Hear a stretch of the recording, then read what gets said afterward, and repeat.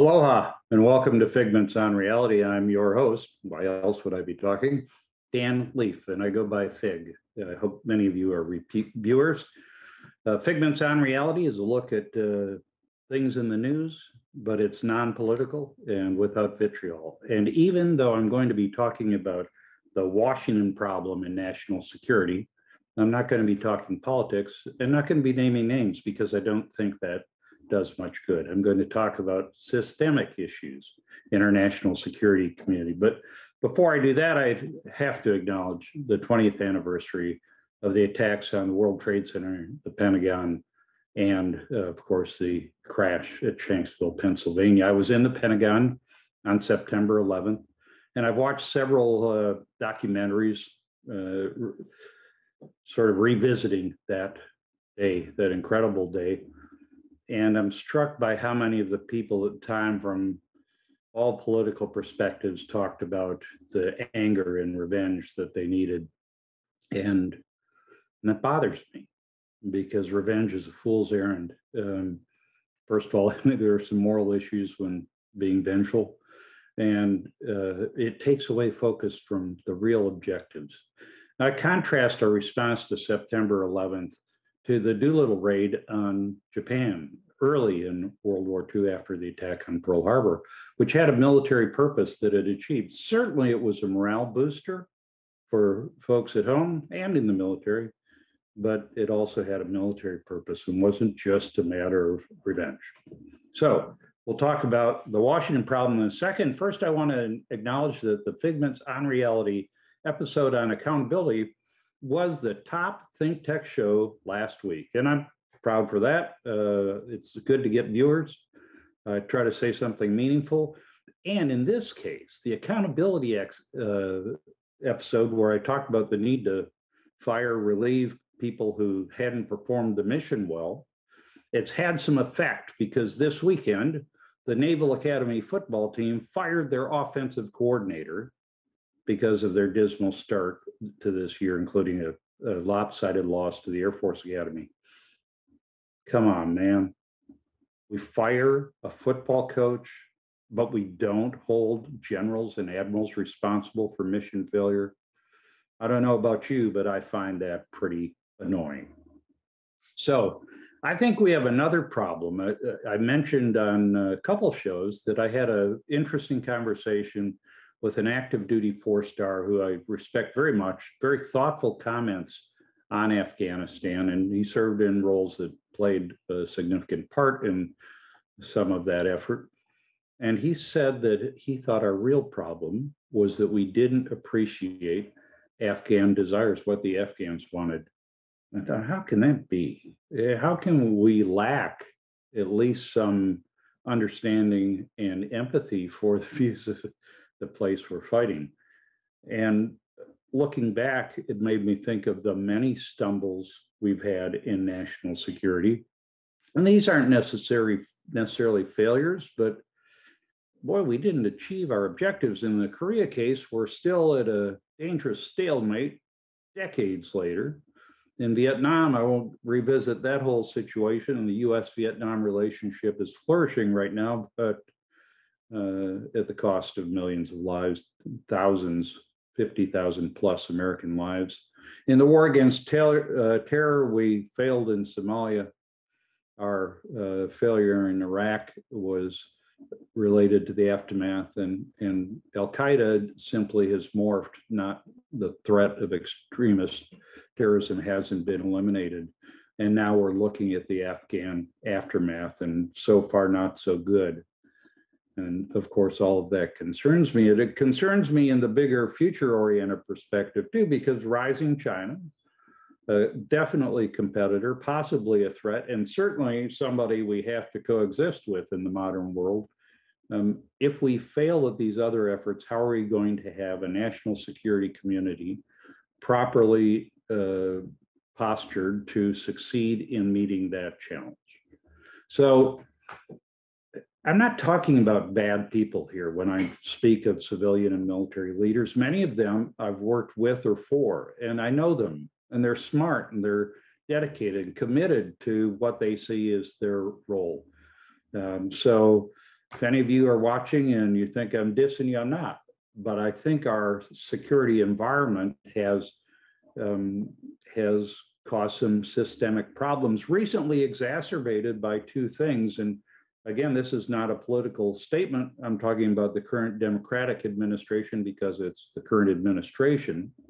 I think one of the things that has exacerbated sort of the self-validating, we believe what we believe, even if it's not working view, is that they were only out of office for 4 years.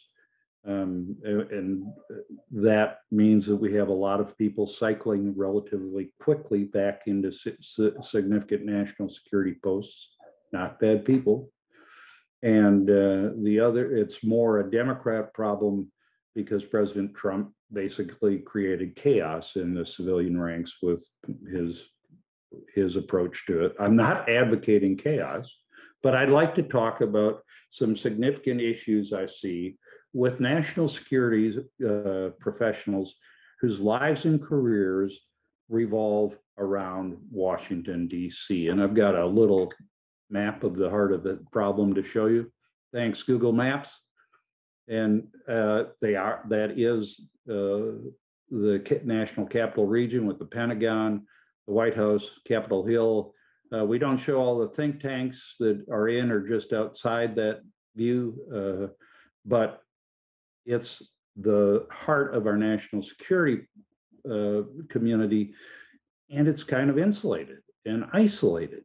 And I don't think that's good, because what I believe we have, and I'm going to start talking about the problems that I see with our national security community as it's currently constituted, first and foremost is a lack of diversity.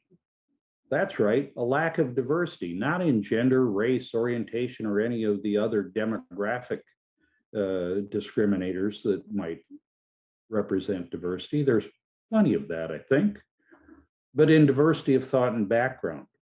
And if you will take a look at the biographies of most of our civilian leaders currently in the Office of the Secretary of Defense, that's not one office, by the way, it'd be very crowded, you'll see that they have kind of a common thread, very East Coast oriented, often starting perhaps as a staff member in Congress, then perhaps working in the National Security Council. Then maybe they worked for a think tank when their folks were out of office, and then they came back to the Pentagon or came to the Pentagon. But it's a very tight-knit circle of people who generally think alike because administrations are naturally politically oriented. Okay? Again, these aren't bad people. I'll probably say that again before the show is over. But there's a lack of diversity of view. And if you keep reinforcing what you already believe because you've worked together, shared offices, thoughts, written papers together, given speeches together, you're going to reinforce a view that isn't responsive to a changing environment. And the environment is always changing. Another thing I see in the biographies is a significant absence, not total, of experience outside the United States. And clearly I'm talking about the Office of the Secretary of Defense, the National Security Council, and the military in Washington, not about our State Department representatives. But if your national security has a very significant, this is an understatement, folks, international element, and you may have studied, name a country, and thought about it, written about it, become an academic expert on it. But if you haven't worked in that country, and I would exclude going to war there as work, it's different. It's a different perspective. If you haven't worked overseas, whether it's Vientiane or Venice, then you don't fully understand differences and similarities between our perspective and another country's perspective. And I think that's a very serious shortcoming. Now, in the military, we go overseas a lot. I think I spent roughly a third, maybe more of my career in places like Japan, Korea, Italy, and elsewhere. But going overseas in the military isn't the issue diversity-wise or traveling in the same circles, kind of. I'll get to that in a minute. It's the lack of diversity in leadership. And again, I'm going to speak of people I know and respect and admire. But we have had a very significant lack of diversity in the Secretary of Defense and the chairman of the Joint Chiefs of Staff. On the CJCS side, our chairman of the Joint Chiefs of Staff has been a ground officer for the past 10 years. How have things gone in those 10 years? Now, that doesn't mean that the perspective of an Army or Marine general who served admirably on the ground, usually in combat, I think in all of these cases with combat experience, it doesn't mean they're idiots. It means they have a ground perspective. And that lack of diversity of thought and background is a limiting factor in how imaginatively, innovatively we think about defense. And national security. That's a bad thing. And when you look at the Secretary of Defense, we've had ground combat officers in General Mattis and General Austin, then secretaries, each of them, as the Secretary of Defense for 3 of the last 5 years. That's too much sameness, too much. We look at it from our lens, our history, our background, and I don't care who you are. You can't step entirely out of your experience. Now, another issue in that is allowing generals to be Secretary of Defense. It requires a waiver. Representative Mike Gallagher of Wisconsin just introduced an amendment that would increase the requirement for a waiver to the 10-year point. Here's my vote on when a former general or admiral should be Secretary of Defense. I vote never, never, because we need diversity of background and thought. We also need some separation, better separation in roles and responsibilities between civilians in national security and military national security. And of course, I'll talk a bit more about that. But before I do, let me take a quick break, catch my breath, because this gets me pretty fired up, and tell you that a week from today at 2 o'clock Hawaii Standard Time on the 20th, I will talk to a retired Navy captain. He's just a jag. He's a lawyer. He's a lawyer who fell out of airplanes 1,200 times, free fall jumps. Now, how does a Navy jag get to do that?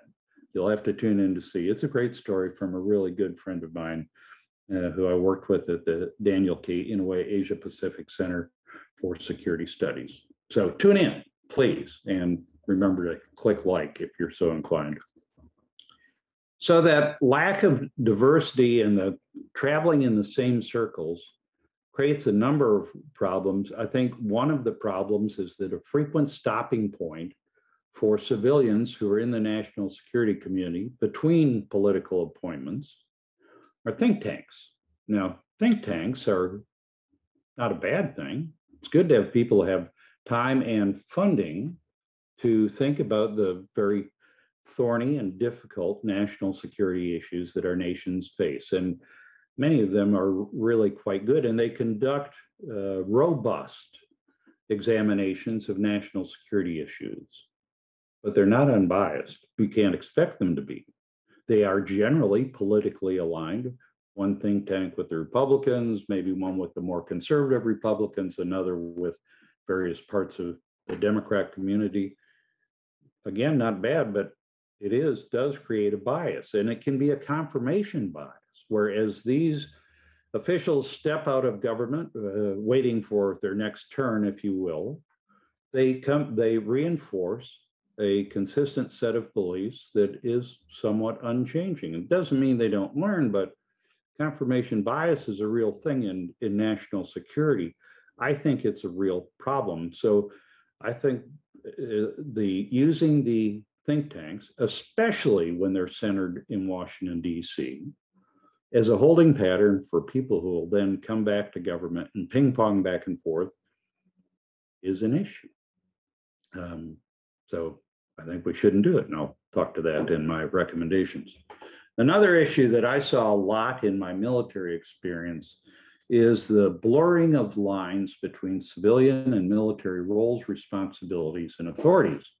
Now, we have a system that's fundamentally based on civilian control of the military, and we ought not get away from that. That is a given. I don't think it's an issue. But over time, I believe we have lost many of the distinctions between whose job what is. And I think that's a pretty good sentence. Whose job is what? Maybe that's a better sentence. And some of that's due to technology and the times. We can communicate perhaps too much. We can jump on Zoom or pick up a secure phone and collaborate. Collaboration is useful, but it shouldn't always be the case. The military should have one perspective. The civilian leadership's perhaps not a distinctly different, but they play a different role, oversight and direction. And the military is focused more on execution. And even within the military departments, Department of the Air Force being the example I'm most familiar with, we've blurred those lines. And while I was serving in the Pentagon from 2000 to 2003, it seemed longer, by the way, I watched a great Secretary of the Air Force and a great Chief of Staff of the Air Force, two people I respect and admire a great deal. But they put so much emphasis on collaboration that they lost the goodness of the dynamic tension that should exist. There's a reason that we have different roles, and that tension creates a debate and dissent that leads to a more considered decision. Sometimes significant disagreement. And in that case, we default to civilian control of the military, but that's healthy, and it creates a better environment for making good decisions. Now, my perspective on division of roles and responsibilities was emphasized in 2007. For a brief but glorious 2 weeks, I was the acting commander of then U.S. Pacific Command. And it was a temporary thing, and I knew that. I was holding the place between two admirals, Admiral Fallon and Admiral Keating, waiting for Admiral Keating to be able to get confirmed and in place. But at the ceremony where Admiral Fallon was relieved to be sent to Central Command, General Pace, the chairman of the Joint Chiefs of Staff, was there.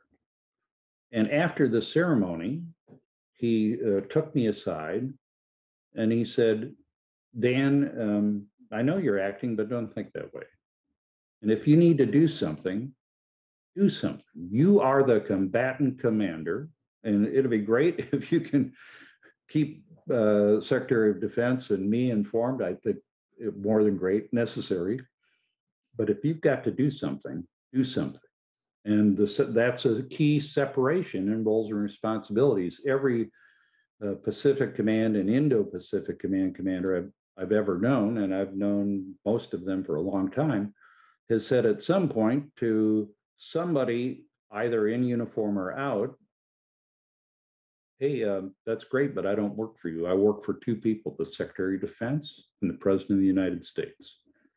And that's organizational discipline, to stick to your roles and responsibilities. And it helps you ensure, again, that you're not in an echo chamber, getting the same views bounced off the same walls that reinforce things that might not be working and recently haven't worked. So I think that's really important. I also served on the Air Force Scientific Advisory Board. Now, 39 of the members of that board were really smart engineers, scientists, geniuses with remarkable backgrounds. I was the dumb fighter pilot, to give an operational perspective. But we were all outsiders, unpaid outsiders, to give scientific and developmental advice to the Secretary of the Air Force because they needed, again, a distinct role and responsibility separation. that's really important. If you don't have it, you're not going to make the best or most informed decisions. I think there have also been significant failures in oversight. And I watched, as part of my reflection on the events of 20 years ago, I watched with my wife, at her suggestion, a documentary on Netflix about the attacks on September 11th. And I was most struck by the statements of Representative Barbara Lee, Democrat from California. And she's not my representative, so I don't know a whole lot about her politics, but I suspect she and I differ on many issues. Here's one thing we don't differ on. She was the only person to vote against the authorization for use of military force in 2001 that gave broad authorities to the executive branch to wage war in response to the attacks on 9/11. No senator, no other representative dissented with that. That's stunning to me. And now she was pilloried for it. And I remember the emotion of the time. I remember the terror on the faces of the people running from the collapsing Twin Towers, which, even though I was in the Pentagon, that's my starkest memory of September 11th. But how can it be that Congress wasn't more thoughtful, more resolute in providing oversight to the executive branch's use of military force? It was going to pass, but why wasn't there more debate about the breadth of the authorities that were given? And in terms of most oversight, now shifting gears a little bit and going back to something I spoke about in the famous accountability episode, most of the leadership, inspector general, and congressional oversight is focused on what? It's focused on procurement and personal conduct, not on the mission. So these oversight agencies should look at failure with genuine accountability. The GAO report that says, hey, you didn't do a good job, if it doesn't have any impact, it might as well be about the current baseball season in terms of effect on national security. I'm a baseball fan, but it's not as important as national security and accomplishing the mission. So all of these factors, the lack of diversity in our leaders, the lack of thought diversity, diversity of thought, the echo chambers, including think tanks, not limited to that, the blurred lines of authority and responsibility, and the failures of oversight are problems. Another final problem that I'd cite is the fact that our leaders play to the public too much. That's not a new problem. Our entry into World War II was delayed by public opinion.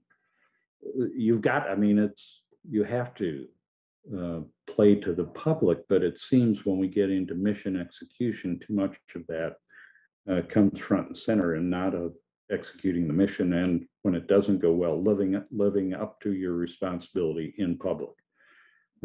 All of these factors, again, the diversity, lack thereof, echo chambers, blurred lines, failures in oversight, and the interest in public opinion and therefore votes have led us to an unjustified confidence, best described by my new favorite word, hubris. And I've talked about that before too.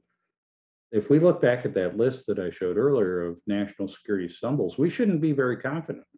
We should be really confident in our capability, our military capability, but we shouldn't be too high on ourselves in terms of our application of said capability. And we are. So I have a question from a viewer sent by direct message, and let me read it. So we also see sameness demographically among military and national security leadership. Most of the people in leadership are white men.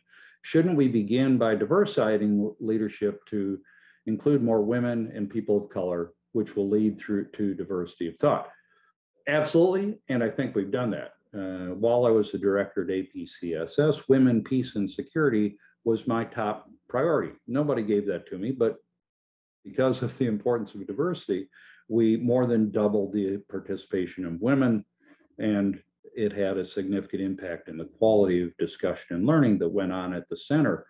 We've done that, but if you take your demographic diversity from the same geographic and intellectual pool, it won't achieve the desired effect. And that's a problem. So yes, I think we should continue to do that, but it's not enough if you draw from the same crowd all the time. So what would Fig do? I've stated several problems. What would I do about it?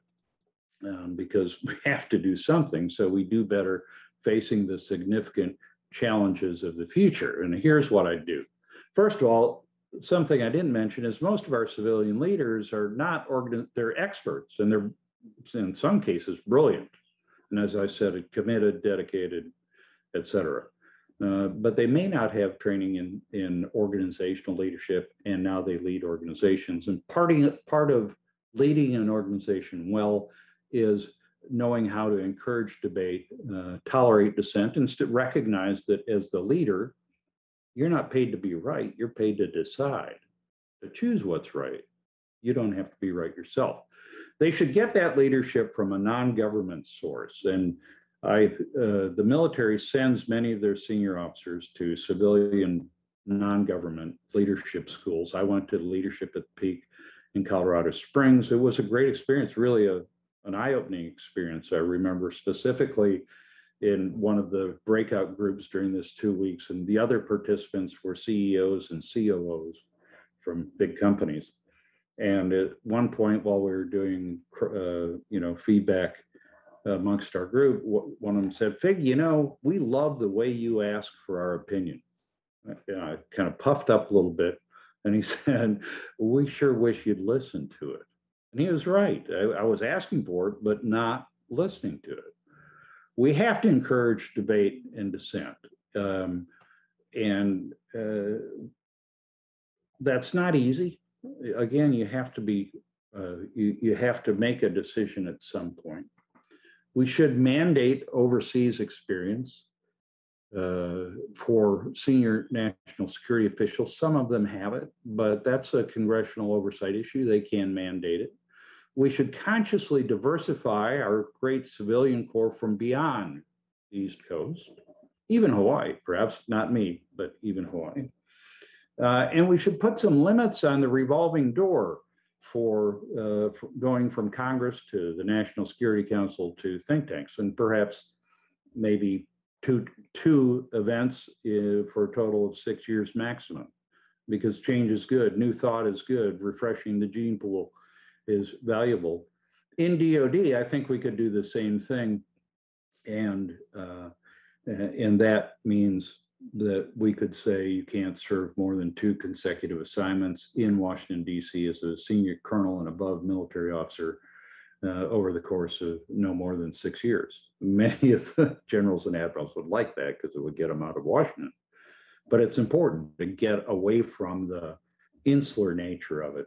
And then legislatively revitalize separation of civil and military authorities. And that starts with prohibiting a former general or admiral from being the Secretary of Defense. Now, some of this might be wishful thinking, but it's really important, and we have to take it on because our national security matters. And what we've been doing hasn't been working very well. So we're at the end of a very rapid 30 minutes. Thank you for watching, and I invite you to tune in, as I said, to Figments, The Power of Imagination next week, and listen to somebody defied gravity. I thank ThinkTech Hawaii for supporting this. We're all nonprofit in this business. We're not doing it for money. We're citizen journalists trying to encourage a thoughtful, respectful debate on issues of the time. So please donate to ThinkTech if you have the wherewithal and the will to do so. I'll see you next week on Figments, The Power of Imagination. Aloha.